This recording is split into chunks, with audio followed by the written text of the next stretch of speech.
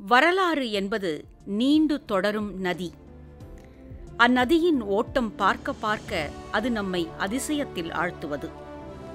எப்பேற்பட்ட மனிதர்கள் பிறந்து வாழ்ந்து இம்மண்ணுக்காக உழைத்து நற்பேறு அடைந்திருக்கிறார்கள் என்ற வியப்பினையும் அது நமக்கு ஏற்படுத்தும். அத்தகையவர்களில் ஒருவரை பற்றித்தான் நாம் இன்று காணப்போகிறோம்.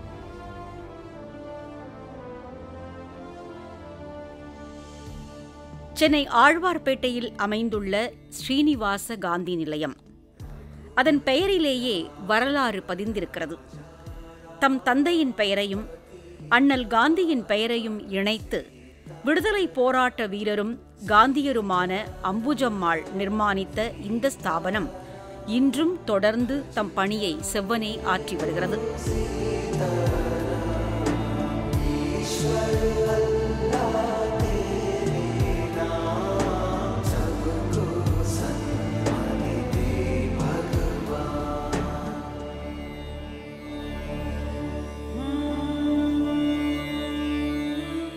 அன்றைய மதராஸின் புகழ்பெற்ற வக்கீல்களில் ஒருவரான ஸ்ரீனிவாச ஐயங்காரின் மகள் அம்புஜம்மாள். மயிலாப்பூரில் வசித்த அம்புஜம்மாள் விரல் நகத்திலும் அழுக்குப்படாத செல்வச் சீமாட்டியாகவே வாழ்ந்தவர். மிக புகழ்பெற்ற வக்கீலும் சமூகத்தில் உயர்ந்த இடம் வகித்தவருமான அவருடைய தந்தை அவரை அப்படித்தான் வளர்த்தார். பள்ளிக்குச் செல்லாத அம்புஜம்மாளுக்கு தனியே வீட்டிலேயே கல்வி போதிக்கப்பட்டது. செல்வந்தர்களுக்கே உரிய மகிழ்வான உற்சாகமான வாழ்வு அவருக்கு வாய்த்திருந்தது. ஆனால் அண்ணலின் வருகை அம்புஜம்மாளின் வாழ்க்கை பயணத்தை மாற்றியமைக்கப் போகிறது என்பதை அவரே கூட அறிந்திருக்கவில்லை. 1915 காந்தி தென்னாப்பிரிக்காவில் தம்முடைய போராட்டங்களை முடித்துக்கொண்டு முழுமையாக இந்தியா திரும்பியதும் நாடெங்கும் அவருக்கு வரவேற்புகள் அளிக்கப்பட்டன. அதில் ஒன்றாக ஸ்ரீனிவாச ஐயங்கார் அளித்த வரவேற்பும் அமைந்திருந்தது. தோன்றீர் புகழோடு தோன்றுக என்ற வள்ளுவரின் குரலுக்கேற்ப அம்புஜம்மாள் அவர்கள் பிறந்த குடும்பம் பாரம்பரியமான குடும்பம். பிறவிலேயே பார்ன் வித் கோல்டன் ஸ்பூன் என்பார்களே, அப்படிப்பட்ட குடும்பத்தில் பிறந்தவர். 12 வயதிலேயே அவருக்கு திருமணம் ஆகிவிட்டது. தந்தையோடு இருக்கும்போது சவுத் ஆப்பிரிக்காவில் இருந்து காந்தியும் கஸ்தூரிபாய் அவர்களும் அவர்கள் வீட்டிற்கு மயிலாப்பூரில் வந்தார்கள். வந்தபோது காந்தி வருகிறார் என்று வெகு அலங்காரம் பைது கொண்டு அவர்கள் குடும்ப நகைகள் எல்லாம் அணிந்து கொண்டு காந்தியும் கஸ்தூரிபாயும் சந்திக்க வந்தபோது கஸ்தூரிபாய் ரொம்ப சாதாரண எளிமையான தோற்றத்துடன் வந்திருந்ததை பார்த்து வெட்கப்பட்டு அவ்வளவு நகைகளையும் கழட்டி காந்தியினுடைய ஆசிரம சேவைகளுக்காக கழட்டி கொடுத்து, இவ்வளவு சிம்பிளாக கஸ்தூரிபாய் அவர்கள் இருக்கும்போது நான் இப்படி வந்தது எனக்கு வெட்கமாக இருக்கிறது என்று சொன்னார். அது முதல் காந்தியிடம் ஒரு ஈடுபாடு கொண்டு காந்திய சேவையிலே தன்னை அர்ப்பணித்து கொண்டார். இரண்டாம் முறை 1925 காந்தி 3 நாட்கள் இவர்களது இல்லத்தில் தங்க நேர்ந்தபோது அருகிருந்து காந்திக்கு பணிவிடை செய்யும் பேறு அம்புஜவல்லிக்கு கிடைத்தது. காந்தியத்தின் மீதான பற்றாக அது மாறியது. அந்த இனிய நினைவுகளை அவர் தம்முடைய சுயசரிதையான நான் கண்ட பாரதம் புத்தகத்தில் பதிவு செய்திருக்கிறார். காந்தி மிஸ் மேயோ எழுதிய புத்தகத்தை கொடுத்து அது குறித்து அபிப்பிராயம் சொல்லுமாறு அம்புஜம்மாளை பணிக்கிறார். ஒரு இரவு முழுக்க அந்த புத்தகத்தை படித்த அம்புஜம்மாள் அடுத்த நாள் காந்தியிடம் இந்தியாவையும் இந்தியர்களையும் வெகுவாக விமர்சித்து எழுதப்பட்ட புத்தகம் என்று கூறுகிறார்.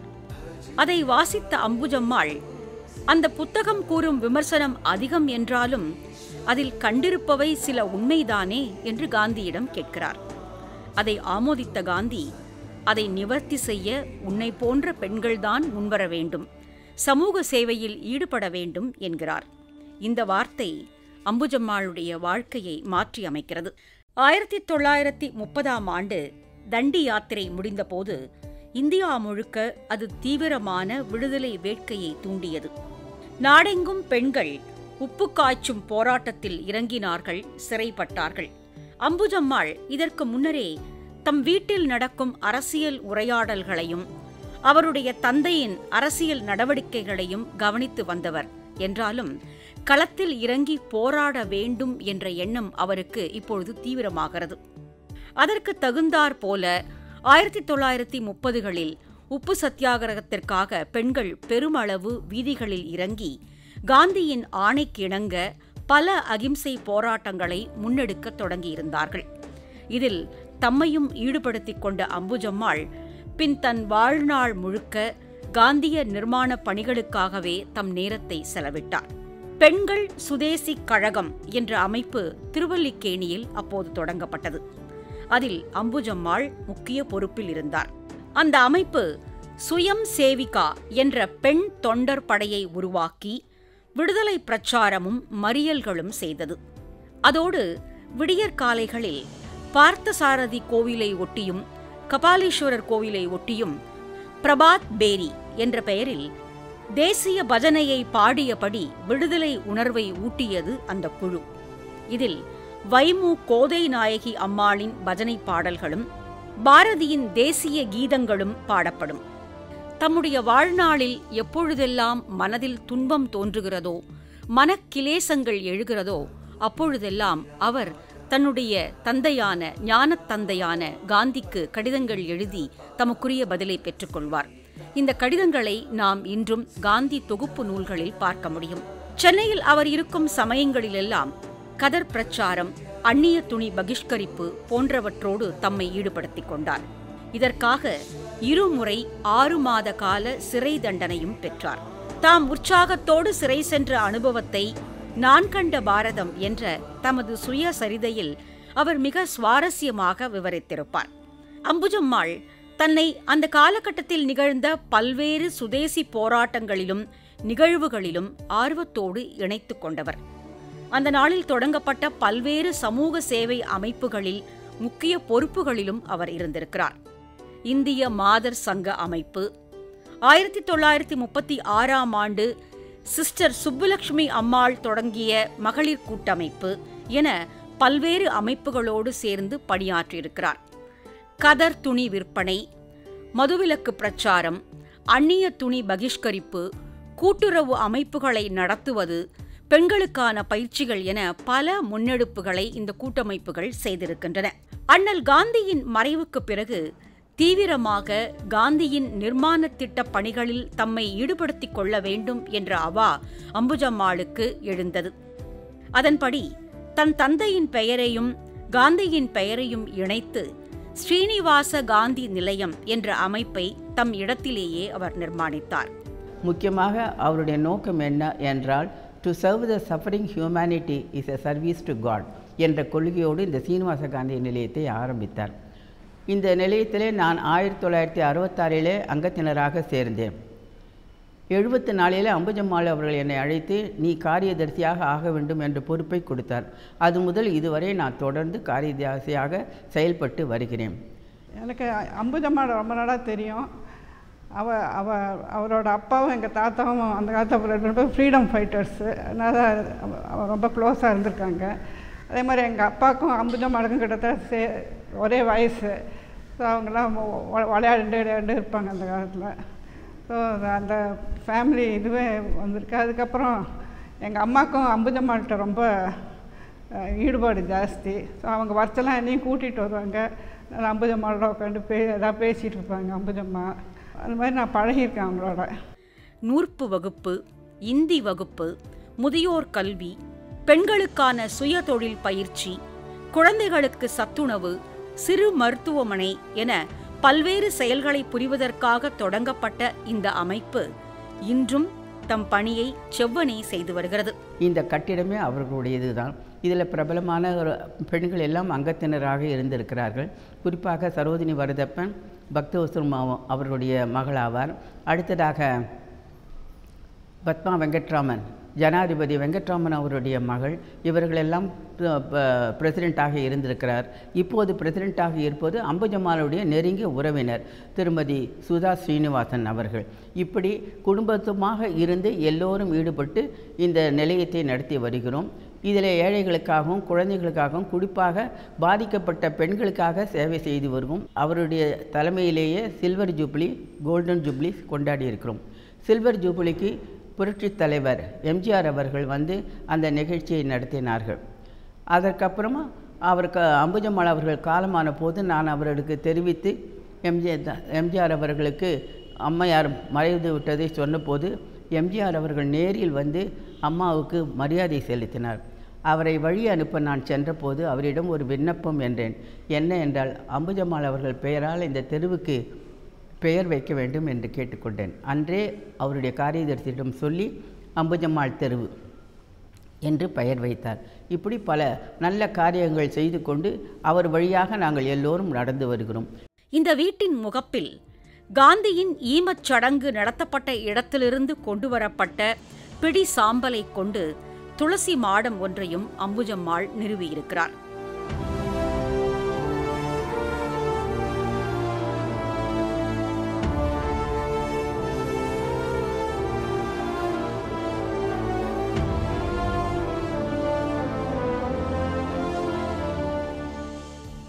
இந்த நிலையத்திற்கு வராதவர்களே இல்லை. காந்தி வந்திருக்கிறார். அவருடைய ஹஸ்தியை வாசலிலே வைத்து அதற்கு ஒரு துளசி மாடமே நாங்கள் அமைத்து இருக்கிறோம். காந்தி மறைந்த போது இங்கிருந்து அவர் டெல்லிக்கு சென்று அந்த ஈம காரியங்கள் எல்லாம் முடித்து கொண்டு வரும்போது அஸ்தியை கேட்டு வாங்கி கொண்டு வந்து நிலையத்திலே வைத்து அதை பூஜை செய்து கொண்டு இருக்கிறோம். குறிப்பாக காந்தி ஜெயந்தி, காந்தி பிறந்த நாள் போன்ற நாட்களில் சிறப்பாக அதற்கு பூஜை செய்து கொண்டு இருப்போம். அம்புஜம்மாள் வந்து தெய்வீகமும் தேசியமும் அவங்களுக்கு 2 கண்ணாக இருந்தது. அதனால் சில டேஸை கட்டாயம் கொண்டாடி ஆகணும்னு சொல்லிட்டு போயிருக்காங்க. அப்படி பார்க்குறச்ச முதல்ல வந்து இதுவாக இருக்கணும், நல்ல மாணவர்கள்லாம் ஒழுக்கணும்னா டீச்சர்ஸ்க்கு தான் மரியாதை கொடுக்கணும்னு சொல்லி டீச்சர்ஸ் டே கட்டாயம் கொண்டாடணும்னு இருக்காங்க. பாரதியார் டே, சுதந்திர போராட்டம் அந்த இது எப்போவுமே நம்ம மனசில் இருக்கணுங்கிறதுக்காக பாரதியார் டே கொண்டாட சொன்னாங்க. சில்ட்ரன்ஸ் டே, பசங்களுக்காக சில்ட்ரன் நம்ம வருங்கால சந்ததிகள்லாம் நல்லா தேசத்துக்காக பாடுபடணும், சில்ட்ரன்ஸ் டே கொண்டாடணும்னு சொல்லியிருக்காங்க.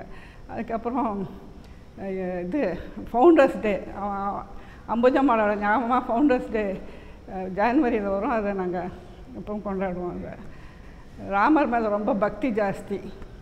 அதாவது ஸ்ரீராம ஜெயந்தி நம்ம ராம ஜெயந்தின்னு அவங்க எப்பவும் வருஷம் கட்டாயம் நல்ல ஸ்பீக்கர் வச்சு பேச சொல்லி ராமாயணத்தை பற்றி பேச சொல்லி நாங்கள் அது பண்ணியிருக்கோம். நாங்கள் அதுக்கப்புறம் இங்கே ஒரு மெடிக்கல் சென்டர் ஒன்று நடத்தின்னு இருக்கோம். ஃப்ரீ மெடிக்கல் சென்டர் ஒன்று எல்லாருக்கும் இது பண்ணணும். அதுவும் அம்புஜம்மாள் ஆரம்பித்து வச்சது தான். அது நடந்துட்டுருக்கு. அங்கெல்லாம் அவங்கள மறக்காமல் ஒரு ஃபங்க்ஷனும் ஒரு செலிப்ரேஷனுக்கு வந்து அவங்க பேர் மென்ஷன் பண்ணி தான் நாங்கள் வந்து ஃபார்வர்ட் பண்ணிகிட்டே இருக்கோம் எல்லாமே. 1954 மத்தியில் மாநில சமூக நலத்துறை தொடங்கப்பட்டு துர்காபாய் தேஷ்முக் அதன் தலைவரானார். அவருடைய அழைப்பின் பேரில் அம்புஜம்மாள் 1957 சென்னை மாநில சமூக நல வாரியத்தின் தலைவர் பொறுப்பை ஏற்றுக்கொண்டார். இந்த காலகட்டத்தில் தமிழகம் முழுக்க பயணம் செய்து பெண்களுக்கான சமூக நலத்திட்ட பணிகளை ஒருங்கிணைக்கும் பொறுப்பை அம்புஜம்மாள் திறம்படச் செய்தார். பள்ளிக்கே செல்லாதவர் அம்புஜம்மாள். அந்த காலகட்டத்தில் அப்படித்தான் இருந்தது. ஆனால் அண்ணலின் ஆலோசனையின் பேரில் இந்துஸ்தானி மொழியை கற்றுத் தேர்ந்த அம்புஜம்மாள் துளசி ராமாயணத்தை தமிழில் மொழிபெயர்த்தார். என் தந்தை, மகாத்மா நினைவாக, சேவா சதனம் என்ற பல நூல்களையும் எழுதினார்.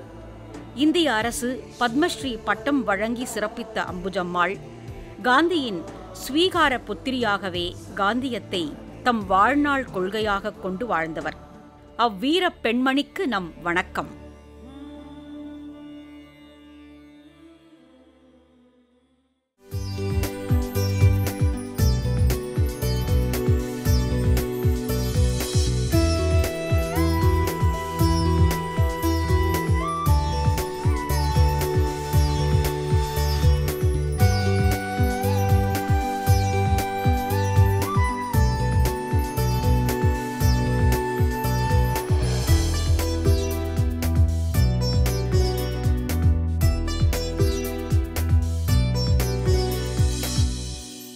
இந்திய விடுதலை போராட்டத்தில் காந்தியின் ஆளுமையால் கவரப்பட்டு சுதந்திர போரிலும் சமூக சேவைகளிலும் தன்னை முழுமையாக அர்ப்பணித்துக் கொண்டவர் ராஜம்மா என்று அழைக்கப்படும் மஞ்சுபாஷினி. 1906 செப்டம்பர் மாதம் 24 சென்னையில் பிறந்தார் மஞ்சுபாஷினி. சென்னை எக்மோர் பிரசிடென்சி பள்ளியில் 8ஆம் வகுப்பு வரை படித்தார். 12 வயதிலேயே திருமணம் நடந்து முடிந்தது. கணவர் சுப்பிரமணியன் பின்னாளில் உயர்நீதிமன்றத்தில் நீதிபதியாக பணியாற்றியவர். 4 குழந்தைகளின் தாயான மஞ்சுபாஷினிக்கு தாய்நாட்டின் விடுதலை மீதும் தீரா பற்று இருந்தது. காந்தியின் மாயத் தொடுகை அவர் வாழ்விலும் நிகழ்ந்தது. அதன் பின்னர் பல்வேறு போராட்டங்கள், சிறை வாழ்வு என அவரது வாழ்வு மாறிப்போனது. 1942ஆம் ஆண்டு இந்தியாவை விட்டு வெளியேறு போராட்டத்தில் பங்கு கொண்டு சிறை சென்றபோது மஞ்சுபாஷினிக்கு 24 வயது. துர்காபாய் தேஷ்முக்குடன் இணைந்து அவர் தம்புச்செட்டி தெருவில் அந்நிய துணி பகிஷ்கரிப்பு போராட்டத்தில் ஈடுபட்டார். பெண்களுக்கான சிறையான வேலூர் சிறையில் 1.5 வருடங்களை கழித்திருக்கிறார் மஞ்சுபாஷினி. 1942ஆம் ஆண்டு பர்மா அகதிகள் தாய்நாடு திரும்பிய போது அவர்களின் மறுவாழ்விற்காக ராமகிருஷ்ண மடம் நடத்திய முகாம்களில் முழு மூச்சாக பங்கெடுத்துள்ளார். கர்ம வீரர் காமராஜரின் உதவி மற்றும் வழிகாட்டுதலில் மஞ்சுபாஷினி 1949ஆம் ஆண்டு 2 குழந்தைகளுடன் பாலமந்திர் என்ற அமைப்பை தொடங்கினார். மஞ்சுமா பற்றி பேசும்போது கொஞ்சம் பெருந்தலைவர் காமராஜ் பற்றி 2 வார்த்தை சொல்லணும். ஏன்னா அவர் வந்து முதல் கொடுத்தாரு 2 பசங்க 1949. மஞ்சு காங்கிரஸ் கிரவுண்டில் இந்த 2 பசங்க இருக்காங்க, தொலைஞ்சு போயிட்டாங்க, வா நம்ம நாட்டுக்கு இப்போ விடுதலை வந்தாச்சு, நம்ம நாட்டுக்கு நம்ம செய்யணும் பசங்களுக்கு, பாலமந்திர் ஆரம்பர். ஸோ 10th March 1949 அவர் இருக்கிறாந்தோளம் காலம் அவர் சீஃப் மினிஸ்டர் இருந்தாரும். அவர் வருவார், கார் எல்லாம் செக்யூரிட்டி எல்லாம் வெளியே இருப்பாங்க, நேரக்காக வந்து பிரசிடெண்ட்டாக வந்து எல்லா பசங்களோட இருக்குது, நிறைய ஃபோட்டோஸ் எல்லாம் இருக்குது. அது என்னென்னா அவர் சொன்ன வார்த்தையிலே, அந்த நேர்மையான வார்த்தையிலே எல்லா சமுதாயத்துக்கு என்ன பண்ணணுமோ மஞ்சுமா பண்ணாங்க. முக்கியமாக ஒன்று சொல்லணும், அம்மா வந்து ஃப்ரீடம் ஃபைட்டராக இருக்கிறனால நிறைய பெரியவாள் அவளுக்கு தெரியும், அதர் ஃப்ரீடம் ஃபைட்டர்ஸ். அவங்க வந்து மஞ்சுமா ஒரு ஃப்ரெண்டாக பார்த்து வருவாங்க. உங்களுக்கு ஒன்று சொல்லணும், அது வந்து அம்மா வந்து கார்பென்ட்ரி ஒன்று ஸ்டார்ட் பண்ணாங்க. எந்த பசங்க படிக்க முடியாதோ கார்பென்ட்ரி செக்ஷனில் அவங்க இது போல் ஒரு கீ, இது வந்து நீங்கள் நம்புங்கோ, யார் பெரியவா வந்திருக்கானோ, எம்ஜிஆர், கருணாநிதி சார், அப்புறம் நம்ம இந்திரா காந்தி, ராஜீவ் காந்தி, பெரிய லிஸ்ட்டு நிறைய இருக்குது. யார் வந்தாலும் பாலமந்திரில் யாருக்கும் மாலை போட்டது கிடையாது. நீங்கள் பாலமந்திருக்கே வந்தது அவங்களுக்கு புண்ணியன்னு சொல்லுவாங்க அம்மா. ஆனால் கையில் இது ஒரு கீ கொடுப்பாங்க. இது முக்கியத்துவம் என்னன்னா, அந்த கீ வந்து சொல்லுவாங்க, you have come in to நீங்கள் பாலமந்திர் உள்ள வந்திருக்கே, நாங்கள் திறந்தோம் கேட்டை, இப்போ உங்கள் கையில் நான் கீ கொடுக்குறேன், நீங்கள் எப்போ வந்து ஒத்தாசை பண்ணணும், நீங்கள் எப்போ எந்த நேரமும் வரலாம். அண்ட் நான் நினைக்கிறேன் ரொம்ப புண்ணியம் பண்ணியிருக்கேன், அம்மாவோட ஸ்தானத்தில் இவ்வளோ நாளாக கொஞ்சம் பண்ணியிருக்கேன். தன் சமூக சேவையின் மூலம் மற்றவர்களுக்கு உதாரணமாய் வாழ்ந்த மஞ்சுபாஷினி பாலமந்திர் அமைப்பின் மூலம் கைவிடப்பட்ட குழந்தைகள் கல்வி மேம்பாட்டிற்காக அயராது பாடுபட்டவர். ஒன்று வந்து அந்த சின்ன குழந்தைகளோட எப்படி அவங்கள வளர்த்தணும், நிறைய கதைங்க இருக்குது. 50 வருஷத்தில் 1000 பசங்க வந்திருக்காங்க. பசங்க எல்லாம் குப்பை தொட்டியில் எல்லாம் ஒரு ரொம்ப கஷ்டமான நிலைமையிலேருந்து தான் வருவாங்க. ஆனால் அந்த குழந்தையில உடனே ஏற்றிக்கிறது, அவங்கள வந்து அழகாக க்ளீன் பண்ணி அவங்கள வச்சுக்கிறது, அப்புறம் வளர்த்துறது டில் they are 18. முக்கியமாக அம்மாவுக்கு வந்து அந்த கேர்ள் சைல்டு பற்றி ரொம்ப ரொம்ப இன்ட்ரெஸ்டாக இருந்தது. ரொம்ப அந்த குழந்தை, அந்த பொண்ணு குழந்தைக்கு, பெண் குழந்தைக்கு பாடணும். அதனாலேயே 2 ஷாட் 1985 அவங்க வந்து அந்த நாகர்கோயிலில் நிறைய ஃபீமேல் ஃபீட்டிசைடு இருக்கிறச்சே டிரான்சிட் ஹோம்னு ஸ்டார்ட் பண்ணாங்க.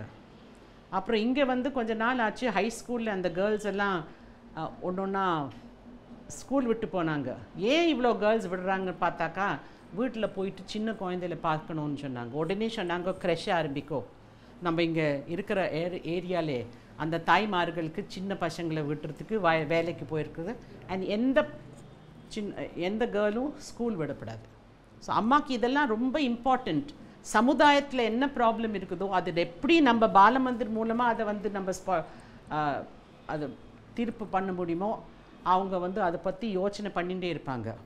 எதானா ஒரு ஐடியா கொடுத்தாக்கா, நான் அவங்கக்கிட்ட கீழே வேலை பண்ணிட்டு இருக்க போது எதானா வந்தேன்னா, சரி சமுதாயத்துக்கு அதில் என்ன பயன் வரும், அது கன்வின்ஸ் பண்ணோன்னா அம்மாவை உடனே பண்ணுன்னு சொல்லுவாங்க. மஞ்சுமா விஷயம் எவ்வளவோ இருக்குது, சொல்கிறதுக்கு கணக்கே இல்லை. எவ்வளோ வேணால் சொல்லலாம். அந்த தயவு இருக்குது பாருங்கோ. ஒருத்தர் வந்து அம்மா எனக்கு கஷ்டம்னா உடனே அடுத்த நிமிஷம் ஒரு கொஸ்டின் கிடையாது. நீ யார், எங்கேருந்து வந்த, எப்படி வந்த, ஒன்றுமே இல்லை, வாம்மா வா, முதல்ல அடக்கெல்லாம் கொடுத்துரு. அவளுக்கு முதல்ல இடம் கொடுத்து அவள் மனசில் என்ன கஷ்டமோ அதை அவள் தெரிஞ்சுண்டு அங்கே அவளுக்கு என்ன பண்ண முடியுமோ பண்ணுவாள். மஞ்சுமாவுக்கு அனாவசியமாக ஆடம்பரம் ஷோ பிடிக்கவே பிடிக்காது. எத்தனை நீ எவ்வளோ சிம்பிளாக இருக்க முடியுமோ இருக்கணும், எவ்வளோ உனக்கு குறைச்சிக்கணும். அதுதான் மஞ்சுமாவுடைய இது. தன் பராமரிப்பில் வளர்ந்த குழந்தைகளை தன் குழந்தைகளைப் போலவே வளர்த்தார் மஞ்சுபாஷினி. இந்த சின்ன குழந்தைகளை வந்து அவர் கண்ணார பார்த்தாலே அதுங்களுக்கு பலம் வந்துடும். அவ்வளோ ஆசையாக வந்து பார்ப்பார். பாவம் பசங்கள்லாம் தொட்டில் இருக்கும், அங்கே ஜாஸ்தி ஆளே இருக்க மாட்டாப்போ, கொஞ்சம் பேர் தான் பார்த்துக்குது, குழந்தைகள் நிறைய இருக்கும். ஆனாலும் எதுவான குழந்தை அசிங்கம் பண்ணியிருந்தா தானே க்ளீன் பண்ணி சுத்தம் பண்ணி அந்த குழந்தைக்கு தொட்டில் விடுவாள். இந்த மாதிரி மஞ்சுமா விஷயம் நிறைய இருக்குது. இன்னும் எவ்வளவோ நம்ம சொல்லலாம். மஞ்சுமாவோட பேரன் 1980 நான் கல்யாணம் பண்ணிட்டேன். அப்போ நம்ம ஜாயிண்ட் ஃபேமிலியாக இருந்தோம். மஞ்சுமாவை வீட்டில் ராஜம்மான்ட்டு கூப்பிடுவோம். அவங்களுக்கு அப்போது 74 வயசு. அப்போது எங்கள் அம்மா சொன்னாங்க, நீ வந்து ஒரு கிரேட் லேடியோட ஃபேமிலியில் நீ கல்யாணம் ஆகி போயிருக்கியான்ட்டு. அப்போ எனக்கு புரியலை, சின்ன வயசு. ஆனால் அவங்க ஜாயிண்ட் ஃபேமிலியில் இருக்கிறச்ச டெய்லி பாலமந்திர் போவாங்க, கதர் புடவை கட்டிண்டு. அண்ட் அவங்க குழந்தையில பார்க்கணுன்ட்டு டெய்லி 2 தடவை 3 தடவை போவாங்க. இதெல்லாம் நம்ம பார்ப்போம், ரொம்ப அட்மையர் பண்ணுவோம்.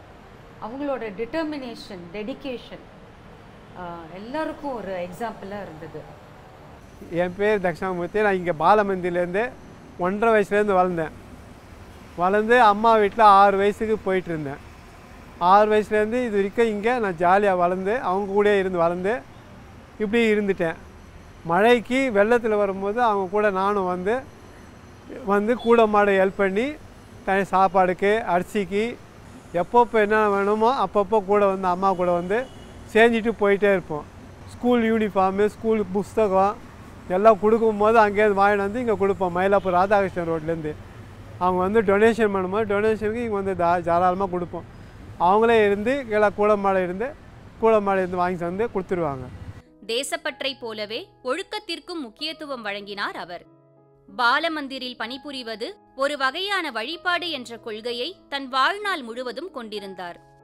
நலிவுற்ற குழந்தைகளின் மேம்பாட்டிற்காக அயராது உழைத்த மஞ்சுபாஷினி அவர்களின் உடல் நலத்திலும் தனி கவனம் செலுத்தினார். சுதந்திர வீரரான மஞ்சுபாஷினி அம்மா பெரும் சுதந்திர வீரர் மட்டும் இல்லை, நான் இங்கே 1977 ஒரு குழந்தை டாக்டராக நியமிக்கப்பட்டேன். மஞ்சு அம்மா வர வச்சாங்கன்னு வர வச்சுட்டு அப்போலேருந்து பார்த்துட்டே இருக்காங்க. நாங்கள் வரும்போது 400 குழந்தைங்க இங்கே இருந்தாங்க. அவங்களுக்கு மெடிக்கல் நீட்ஸ் எல்லாம் என்னை பார்க்க சொன்னாங்க. மெடிக்கல் நீட்ஸ் மட்டும் இல்லை, மற்றவங்களுக்கும் சேர்த்து பார்க்க சொல்லியிருக்கிறாங்க. குழந்தைங்க வளர அவங்களுக்கு படிப்பு பற்றியும் அதெல்லாம் கூட யோசிச்சுட்டு அவங்க ப்ரைமரி ஸ்கூலு, ஹைஸ்கூலு, செகண்டரி ஸ்கூலு எல்லாமே ஆரம்பித்து விட்டாங்க. ஏன்னா அவங்கவுங்க நீட்ஸ் பொறுத்து அப்பப்போ என்ன தேவையோ குழந்தைங்களுக்கு வளரும்போது அதுக்கேற்ற மாதிரி பிளான் பண்ணிவிட்டு முன்ஜாகிரதையாகவே எல்லாம் பண்ண ஆரம்பிச்சிட்டாங்க. அவங்க பண்ணிட்ட பிறகு அதில் குழந்தைங்க நல்லா படிக்கிறவங்களுக்கு எல்லாருக்கும் கொஞ்சம் ஹையர் கிளாஸுக்கு போகிற மாதிரியும், படிப்பு ஏறாத பசங்களுக்கு எல்லாம் ஒகேஷ்னல் ட்ரைனிங் மாதிரி ஒகேஷ்னல் சென்டர் கைத்தொழில் மாதிரி சொல்லி கொடுக்கறதுக்கு ஒரு ஒகேஷ்னல் சென்டர் கூட ஆரம்பித்தாங்க அவங்க.